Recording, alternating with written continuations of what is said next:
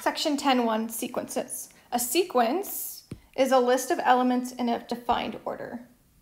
So I have some examples. 1, 2, 3, 4, 5 is a sequence. It doesn't have to be numbers, listing out months. January, February, March through December would be a sequence.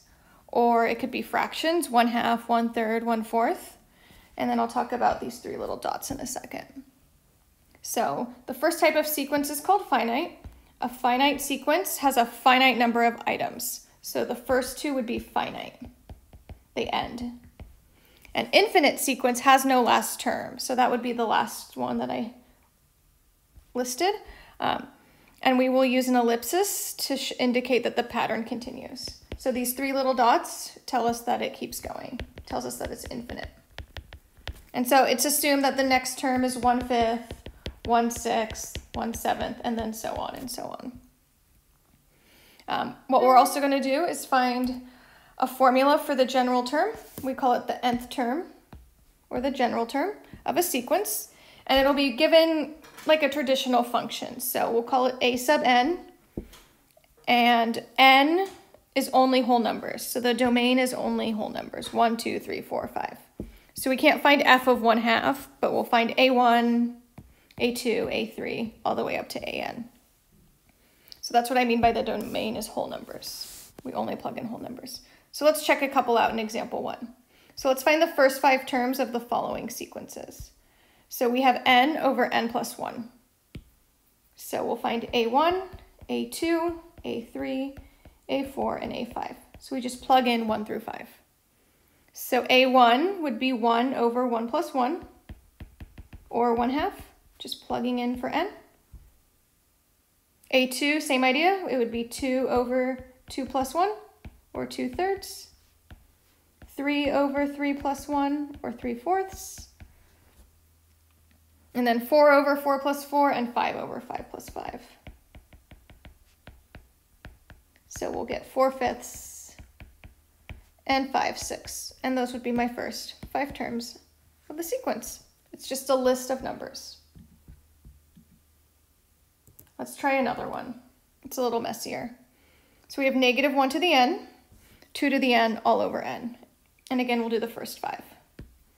So we'll get -1 to the 1, 2 to the 1, over 1. I'm going to list them all out and then simplify. So then we'll get -1 to the 2, 2 to the 2, over 2, -1 to the 3, 2 to the 3, over 3. Again, just plugging in for n. -1 to the 4, 2 to the 4, over 4, and then -1 to the 5th, 2 to the 5th, over 5. And that is my sequence, but let's see if we can simplify it a little bit. So what is this -1 doing? So the -1 is just kind of rotating between negative and positive. So -1 to the 1 would be negative. -1 to the 2 would be positive. -1 to the 3 would be negative. So you'll just see that it's rotating, right? Even powers are positive. So -1 to the 4th is positive, and odd powers are negative. So -1 to the 5th is negative. So that's all the -1 is doing, is rotating between positive and negative signs. And then let's go ahead and do the rest. So we get -2 over 1, or -2. We get +4 over 2, which would be +2. We get, next one would be 2 to the 3rd would be 8, so -8 over 3. That doesn't simplify, so I'll just rewrite it. Next one's positive. We get 2 to the 4th is 16 over 4, or we get 4. And then 2 to the 5th is 32, so -32 over 5 is my 5th term. And so those are the first 5 terms. And it could keep going. We don't know how many terms there are. There could be more than 5, but we're just finding the first 5 to get used to these formulas. Let's try finding the general formula now. So now I have a sequence. I have 1/3, -1/9, 1 over 27, -1 over 81, 1 over 243, and we want to find the general term. So we want to find an equation in terms of n. So there's 2 things I noticed going on here. I notice we have positive and negative terms.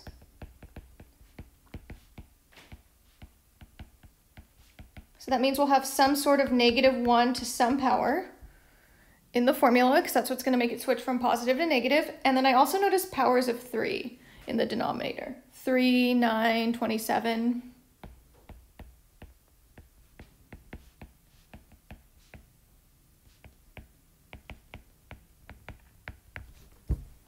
So let's check out, how do we figure out what powers to do?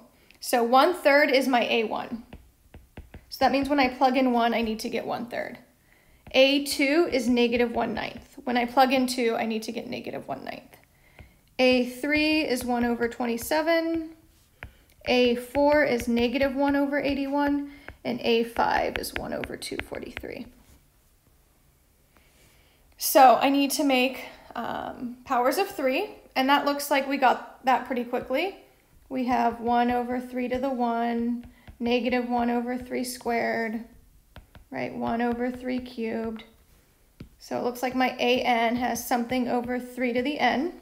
The 3's match up.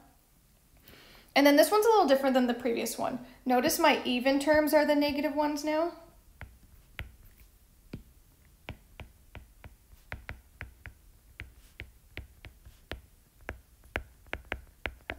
The second and the fourth term are negative. So if we do -1 to the n, like the previous example, my odd terms were negative, right? The first and the third were negative.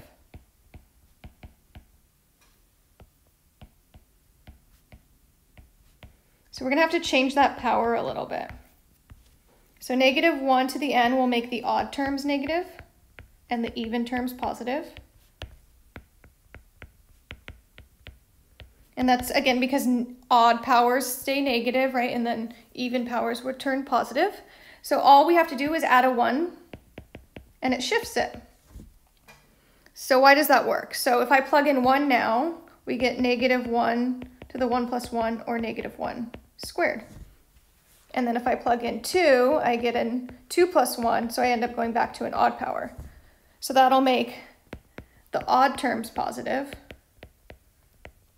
and the even terms negative. So that'll be my numerator, -1 to the n plus 1. So we'll use n when we want odd terms negative, and we'll use n plus 1 when we want even terms negative.